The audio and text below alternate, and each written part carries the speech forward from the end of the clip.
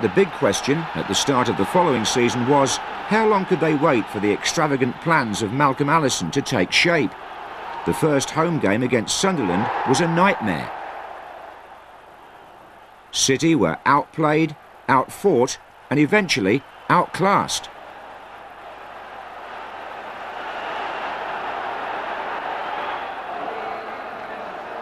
This would be the start of an horrendous run in which they failed to win any of their 12 opening games.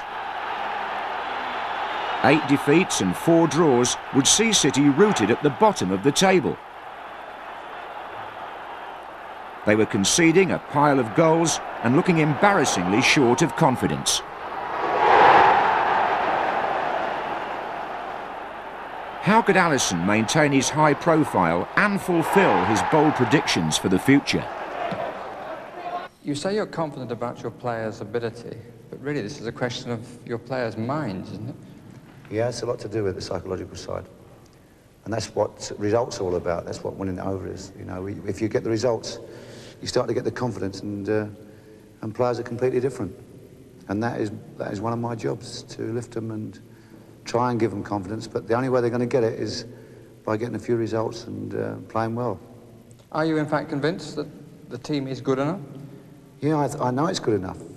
In my own opinion, I know it's good enough, but we're just not getting it together. To be fair, about 12 months ago, you told me that Robinson would play as centre-forward for England and Mackenzie was the best teenager in Europe, if not in the world. Well, I still think Mackenzie's going to be a great player. I mean, he's been injured for the last 3 weeks, but I think he's going to be a great player. But you take my point. Yeah, I take your point. But you know, some people have got opinions and some people haven't, you know, and it's so easy for you people. You know, you don't have any opinions.